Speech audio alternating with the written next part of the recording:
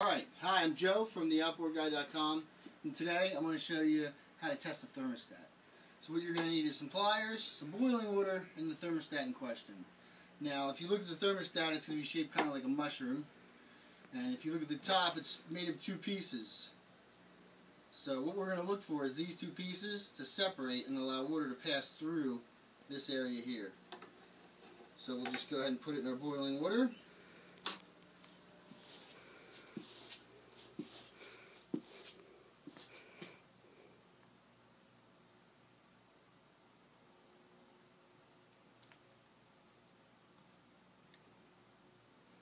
Now if we look at it, there's a space in here for the water to pass through. So when the engine heats up, this raises up, allows water to pass through.